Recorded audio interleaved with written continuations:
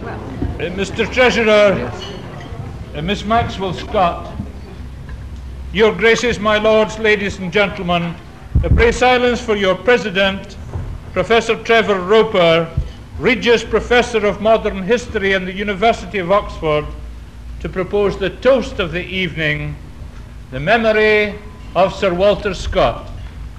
Professor Trevor Roper.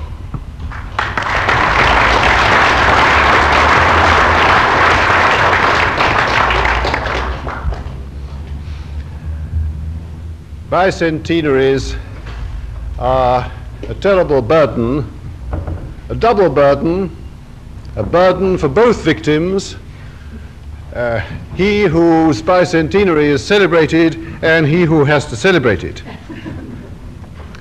Sir Walter Scott suffers, I think, from this bicentenary. Will he ever revive? After being thus forcibly and artificially jerked into life again, will he be buried deeper than ever? Will this be the last Walter Scott dinner? I hope not. And what of me? Admittedly, there is a certain glory in it. We centenarists are not to be confused with vulgar anniversarists. They occur every year. We are the fine flower, the centenarian aloe, which flowers only once in 100 years. And naturally, we can afford to look downwards, somewhat indulgently, upon those barren, tough leaves which year after year repeat themselves without ever coming to flower. But however we may exult in this temporary efflorescence, there is also the serious side of the business. At a bicentenary, one must say something serious. One must ask large questions, portentous questions, to which the answers must equally be large, grave, and portentous. The sort of questions which can't be asked and answered easily, lightly, year after year, but since I don't expect to see another bicentenary, must be answered now or never.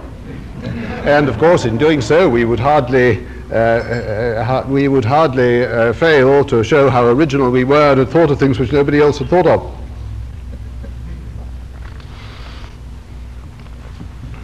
This, therefore, is a rather difficult subject, because Scott has been celebrated for 200 years, and a great deal has been said, and some very good things have been said. Indeed, I think sometimes that Scott has inspired, just as he has also perpetrated, some extremely good and some extremely bad writing. And one thing I would like to see in a bicentenary year is a republication of some of the really good essays which have been written about Scott, some of those marvelous essays which have been written about Scott among a great deal of trash, beginning with that wonderful essay by Carlyle and ending perhaps with that, I think, marvelous double lecture by Janet Adams Smith 8 years ago in the Edinburgh University Walter Scott Lectures. Now, when I ask what I should say in proposing the memory of Walter Scott after 200 years, the question which occurs to me is this: the bicentenarian question. Why was Scott born in 1771, not in 1671 or 1871? Why was it precisely at that time that this unpromising northern peninsula produced its only original imaginative genius in the world of letters? I think there's a reason. It was remarked by Voltaire that if Oliver Cromwell had been born in the 18th century, he would have been a mere London merchant. And Lord Keynes said of Shakespeare that England had him when she could afford him. I think there is truth in these remarks of a kind. Every great man, however he may transcend the context in which he is born, also belongs to that context and is made by that context. And Scott, like everyone else, is a man of his generation, even if also he transcends his generation and lives still with us. He's a man of his generation in the sense that I believe it would have been impossible for Scott to have been born in Scotland, for Scotland to have produced such a man at any other time in its history, and that for perfectly determinable reasons. Consider the Scotland which produced Scott. After the Union of 1707, Scotland, which till then had been a backward, inward-looking, cramped, almost fossilized society, broke out under the stimulus of new wealth and new opportunities, and one must add, new accidents. It took some time. It wasn't really till after 1745 that the full advantages were realized. But the generation before Scott, the generation, let us say, 1745 to 1770, was a marvelous generation in which Scotsmen determined quite seriously to make what is now called a great leap forward, to drag this backward country upwards and achieve in one generation all that, concentrated into one generation, all the progress which had been achieved by more fortunate countries over 200 and 250 years. This was a very serious task. It required serious application. It was not to be carried out in a frivolous, gay, humorous, romantic spirit. It was carried out by hard work and study of economics, study of sociology. And it was done. In that generation, that extraordinary generation which filled the generation before the birth of Scott, this enormous achievement was done so that this country, which had been so backward and indeed in the opinion of Scots themselves so barbarous half a century before, became one of the great societies of Europe. So that Thomas Jefferson, for instance, could say that the universities of Geneva and Edinburgh were the two eyes of Europe. This effort was made in Scotland in the generation before Scott. At that time, serious-minded Scotsmen were, if anything, rather ashamed of being Scotch, because they felt that this was a backward country which had to be carried forward. That is the time when they took lessons in de-Scotticizing themselves, when they carefully pruned the Scotticisms out of their writing, when they took elocution lessons to prune the Scotticisms out of their speech, when they dropped the name of Scotland and called their country North Britain. But Scott did not belong to that generation. Scott had the good fortune to be born at the close of that generation.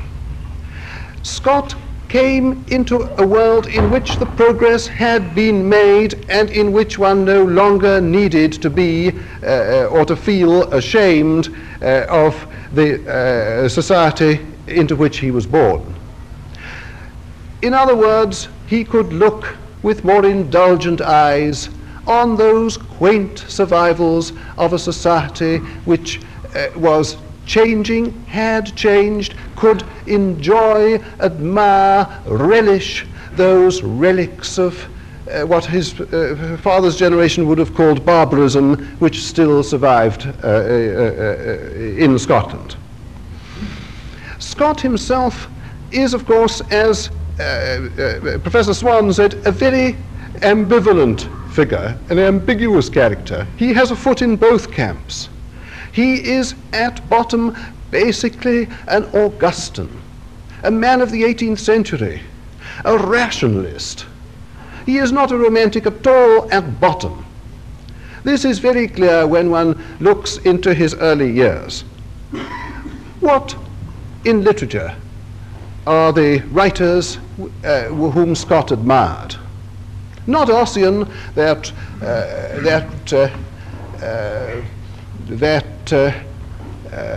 pseudo-prophet of proto-romanticism in Scotland, not Gray, not Thomson, not even Shakespeare, whom he knew so well.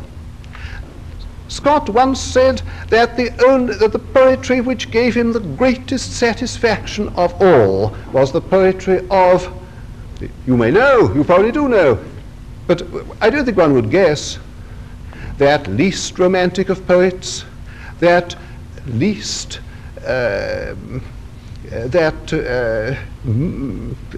least friendly critic of Scotland, Dr. Johnson. It was Dr. Johnson's poetry, London and the Vanity of Human Wishes, which he thought took the palm for English literature. And what were the works of literature to which Scott devoted his enormous industry, his unbelievable industry as an editor? Slapdash and yet enormously energetic. They were the great Augustans, Dryden and Swift, whose whole works he published. And I may say he edited the works of Dryden so well, casually in the course of a year, while doing other things, that those volumes of Dryden, 20 volumes of them, were thought worth republishing in toto 100 years later. Now it takes an entire American university complete with a computer and a highly subsidized project in order to begin the attempt to eclipse this old casual throwaway edition of Scott. Scott was basically an Augustan. He was also basically a rationalist. He was not, I'm afraid, a very religious man.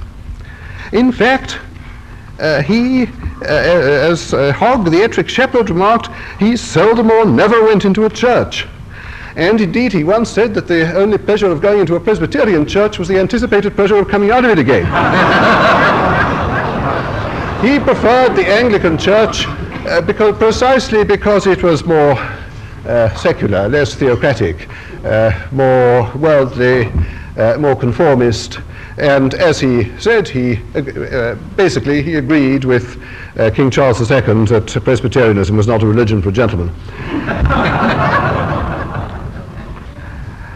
He was the least superstitious of men. I know I've seen it quite recently, attempts to suggest that Scott was one of these romantic people who believed in ghosts and fairies and everything like that. Not at all. You only have to read. He wrote a book on demonology. He wrote it, as he said, because he needed money. He'd write anything when he needed money. He made it absolutely clear that he didn't believe one single word of it.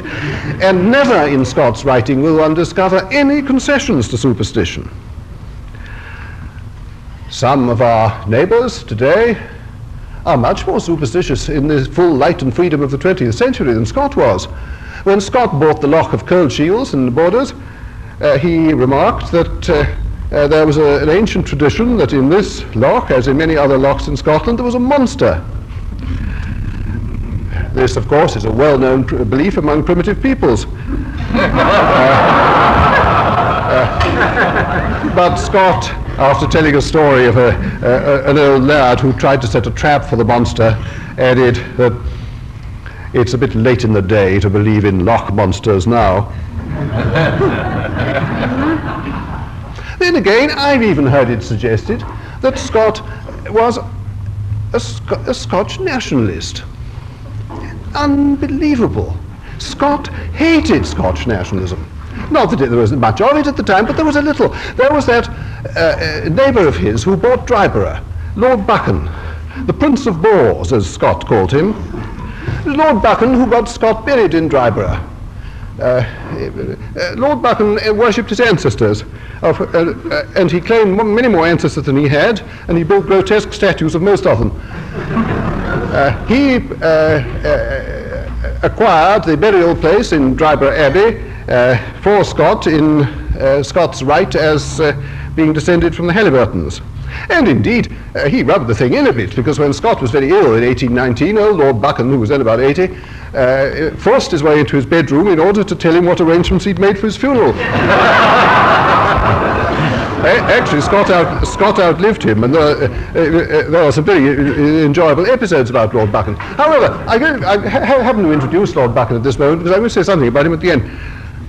Lord Buchan, when he was a young man in 1789, he was a Scotch nationalist. He believed in an independent Scotch republic.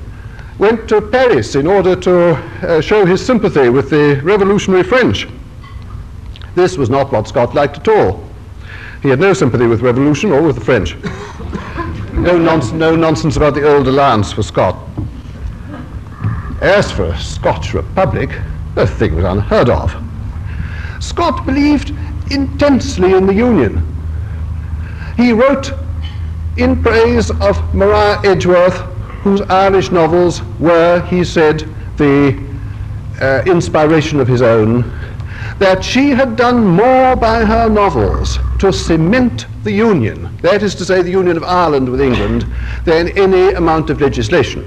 And he made it perfectly clear that his Waverley novels were meant to cement the Union, the Anglo-Scottish Union, in the same way. Indeed, any suggestion that the Union should be tampered with roused him to horror. He once said that it would be infinitely better for Scotland, rather than tamper with any detail of the structure of the Union, that it should sink into being an inferior sort of Northumberland, as long as it was annexed to England. Well, as a Northumbrian, I regard that as a high compliment. I think that any country in the world should be pleased to be regarded as an inferior sort of Northumberland. This, then, is, I believe, the basic, the fundamental Scot. He is a man of the age of reason. He wrote for money. He had no romantic notions on that side, at any rate. But then there came the second development in Scott. The man whose, as it were, whose right foot was so firmly placed in the English 18th century Enlightenment, had his left foot, ventured with his left foot into the Scottish world which the men of the generation before him had so despised, and which he did not despise because he didn't need to despise. No longer need one despise Scotland as backward. It was no longer backward. Now one could look at it openly, objectively, indulgently, tolerantly, and in the end, romantically and with admiration. In his early years, Scott discovered Scotland. On top of his English, Anglicized 18th century education, on top of his German romanticism acquired while he was at the university in Edinburgh, he discovered the Scotland which was disappearing. Remember how quickly it had disappeared. Between 1745 and 1770, it had gone like that. The old Scottish structure of society, which had been so artificially preserved, cramped between England on the one hand and the Highland society on the other, had suddenly broken out, had been transformed by the new wealth which had been infused into it. Old frosty peel towers had suddenly had new furniture put in them, trees had been planted, all kinds of unknown vegetables had cropped up out of this barren soil.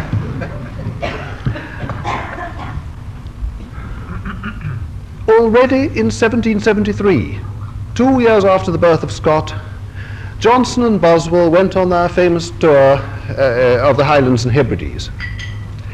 And yet, Johnson said afterwards, we came too late. Already this distinct Highland society which they had come to see had disappeared. had dissolved. It had gone as quickly as that after 1745. And because it had gone, because Jacobitism was no longer a real thing and couldn't really give nightmares to anyone, a loyal Hanoverian like Scott could enjoy the luxury of this make-believe Jacobitism in which he indulged, could portray the society, the Highland society, and indeed the Lowland society of Scotland in this new indulgent way. No longer did one have to despise the dead skin which one was throwing aside in the furious forward march of progress. One could stop, look at it objectively, see that society has many values, that society is a various and multiple organism, and one can admire it all and enjoy it all and do justice to it all. Nothing, I think, is so gives such excitement reading the life of Scott, reading the letters and diaries and autobiographical scraps out of which his life is composed, as the account of his exploration of Scotland. I sometimes think that Scott's discovery of Scotland is an experience as exciting as the Elizabethan discovery of England 2 centuries before. First, we have Scott at Sandyknowe in the Borders in his childhood, where he says his interest was first captivated by the relics of ancient society around him, the border life, the introverted border life, now changed, now puffed out with wealth from India and other sources, but nevertheless surviving.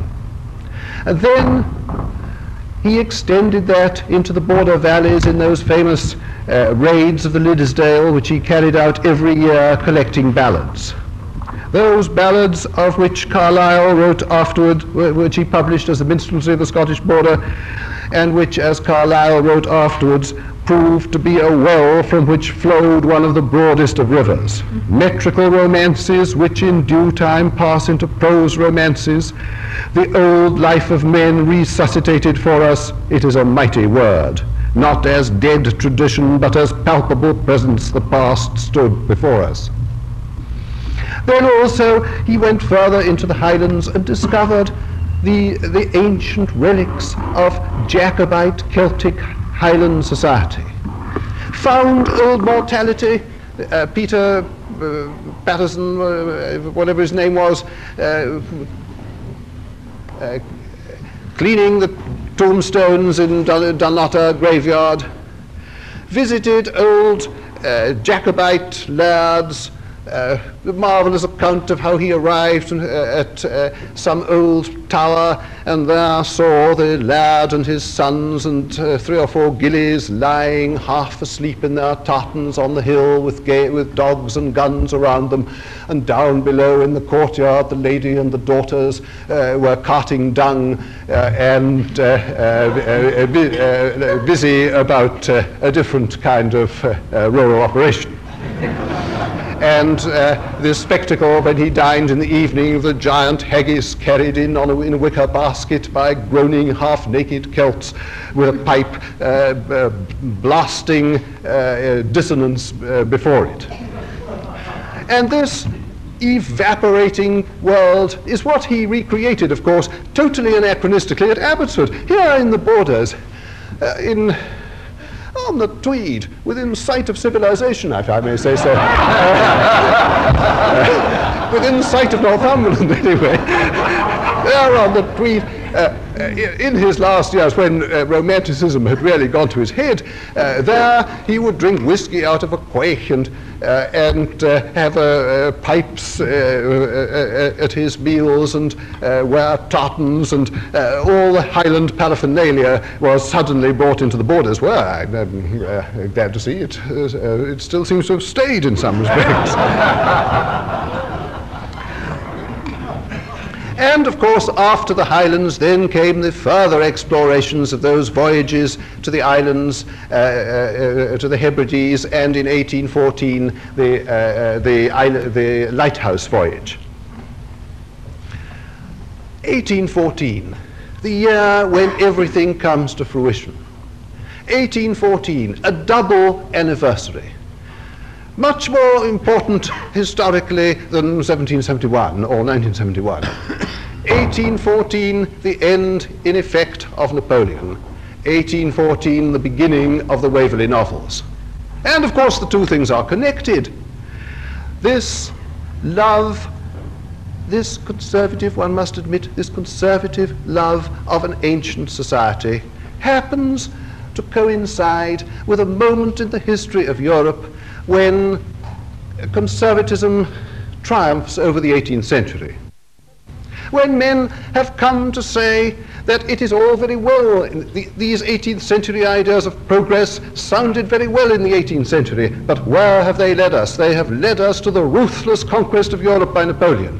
And now that the nations of Europe have risen up, now that the ancient institutions of Europe have ultimately defeated Napoleon, well, there must be something in ancient irrational institutions after all. So we have a complete new phase of the intellectual history of Europe, a phase in which the Waverley novels find their place. Hence their marvelous success abroad.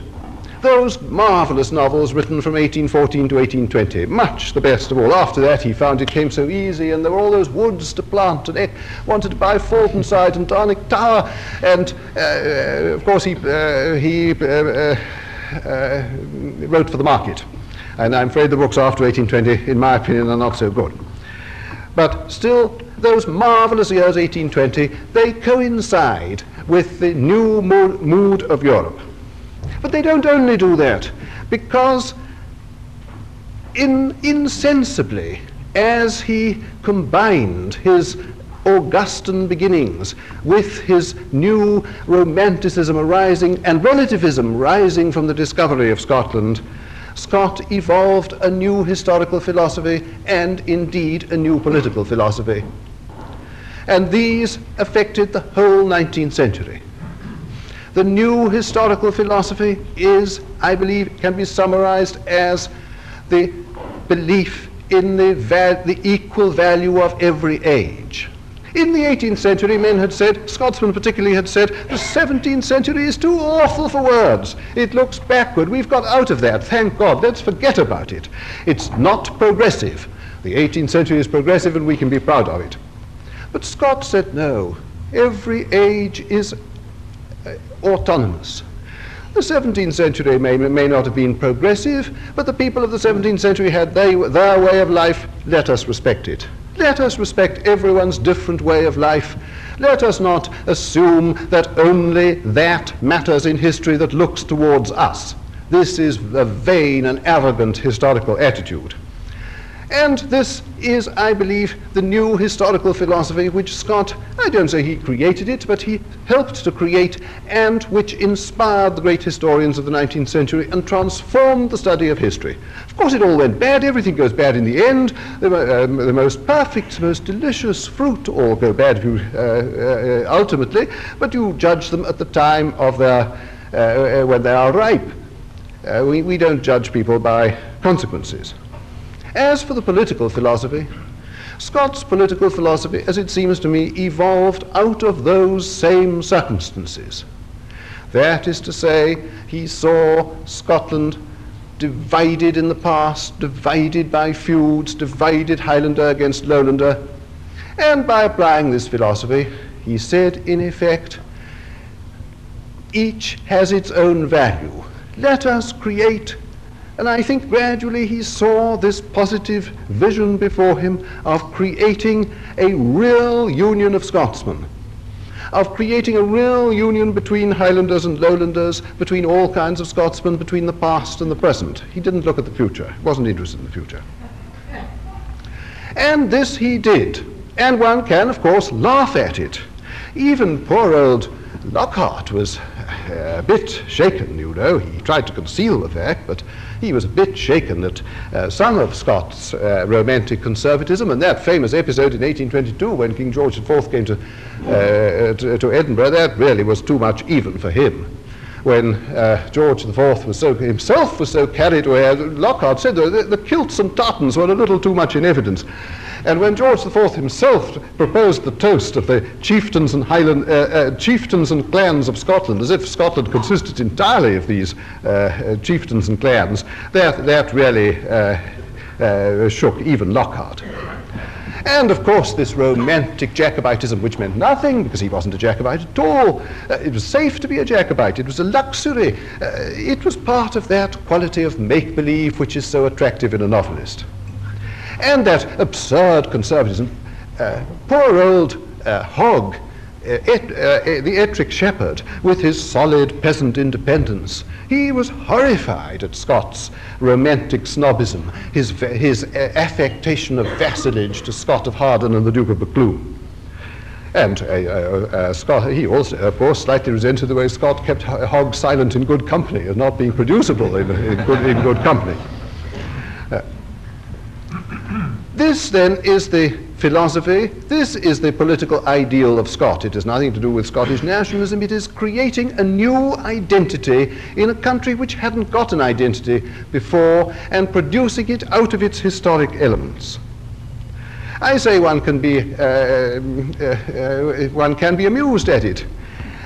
One man who understood Scott extremely well and was very unsympathetic to him, and yet was deeply influenced by him, was Lord Macaulay. And Macaulay can be extremely good precisely because, like Scott, he was also ambiguous and could look at the same phenomenon from two sides. I want to indulge myself by reading a little passage of Macaulay in which he describes, in effect, the achievement of Scott from two different angles. He describes the what I call the tartanism, the representing all Scotland as if it were the Highlands. Everything Scotch now has to be wrapped in tartan paper, you know. Whatever was repulsive was softened down, whatever was graceful and noble was brought prominently forward. Some of these works were executed with such admirable art that, like the historical plays of Shakespeare, they superseded history. We all recognize who this is. The visions of the poet were realities to his readers. The places which he described became holy ground and were visited by thousands of pilgrims, etc. Few people seem to be aware that at no remote period a MacDonald or a MacGregor in his tartan was to a citizen of Edinburgh or Glasgow what an Indian hunter in his war paint is to an inhabitant of Philadelphia or Boston. Artists and actors presented Bruce and Douglas in striped petticoats. They might as well have represented Washington brandishing a tomahawk and girt with a string of scalps. At length this fashion reached a point beyond which it was not easy to proceed. The last British king who held a court in Holyrood thought that he could not give a more striking proof of his respect for the usages which had prevailed in Scotland before the Union than by disguising him in what before the Union was considered by 9 Scotchmen out of 10 as the dress of a thief. That is putting it perhaps a little crudely. But here is the same phenomenon seen from the other side. Talking about the difference between Scotland and Ireland, how a real unity of the Scottish people was achieved, whereas a real unity of the Irish people has not to this day been achieved. He gives this account.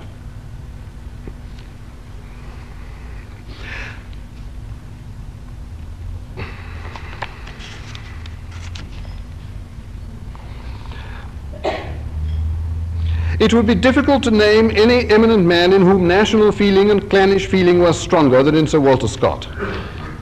Yet when Sir Walter Scott mentioned Killiecrankie, he seemed utterly to forget that he was a Saxon, that he was of the same blood and of the same speech with Ramsay's foot and Annandale's horse. His heart swelled with triumph when he related how his own kindred had fled like hares before a smaller number of warriors of a different breed and a different tongue.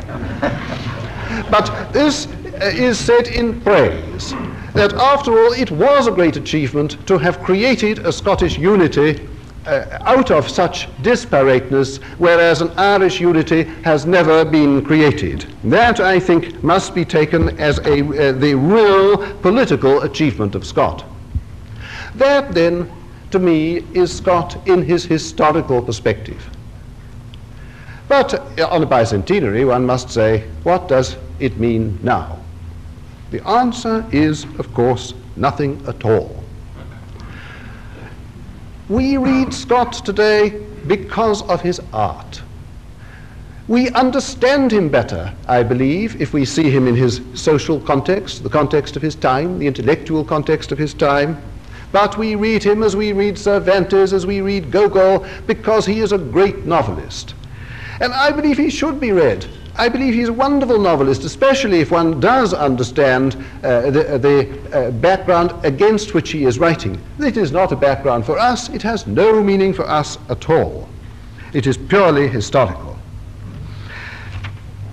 Nevertheless, as I happen to live in the Scott country, I sometimes wonder what he would think of some of the events going on around us.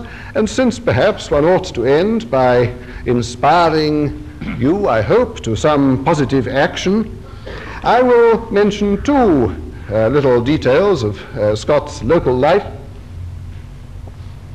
which may be appropriate.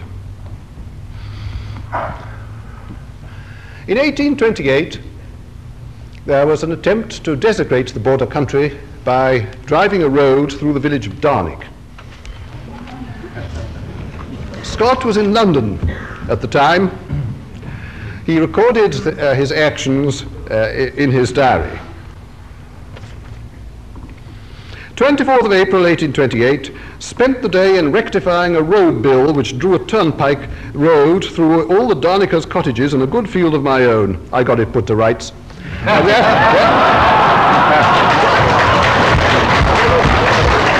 That was the end of the Darnick scheme of 1828. Well, you may say Scott is a conservative, a pure conservationist. We live in an age of progress when things should be done. Action should be taken. Violent action, if necessary, in the name of progress. Don't think that Scott hadn't got his progressive side. I mentioned Lord Buchan. I'm going to come back to him. I also should mention that Scott, one reason why Scott was suspicious of religion was that he regarded, the clergy will be surprised to hear this, that he regarded it as a means of uprooting society, of destroying the foundations of society. He genuinely, at the end of his life, he lived in fear of revolution. And in 1832, when the Reform Bill was passed, it finished him off. He decided that this was the end. After this, the horrors of democracy were bound to come upon us, and there was no hope. However, he saw one little shred of silver lining in the sky. And here it is. I'm reading this from Hogg the Ettrick Shepherd's Domestic Manners of Sir Walter Scott. And he is referring to the Earl of Buchan's ornamental improvements at Dryborough, which contained, among other things, the colossal statue of Wallace, which stands, I think, in the grounds of Beamerside, which I rather liked and admired, says Hogg, whose taste was not very elevated, I think, but which Sir Walter perfectly abhorred. And he used these very words: "If I live to see the day when the men of Scotland, like the children of Israel, shall every one do that which is right in his own eyes, which I am certain either I or my immediate successors will see, I have settled in my own mind long ago what I shall do first. I'll go down and blow up the statue of Wallace with gunpowder. Yes, I shall blow it up in such a style that there will be not one fragment of it left, the horrible monster." Therefore, if I am to end on a constructive, positive, active note, I can advise one of three courses. Either you would have the approval of Scott if you carried out any of these courses. One, put an end to the Darnick project. Two, blow up the statue of Wallace. Three, what I hope you will do anyway, because I really think they are among the great neglected works of literature, read those marvelous novels written mainly between 1814 and 1820. Waverley, Old Mortality, Guy Mannering, Heart of Midlothian, Rob Roy, The Antiquary. And remembering that roll call of marvelous works, I ask you to rise and drink the toast to the memory of Sir Walter Scott. The toast is the memory of Sir Walter Scott.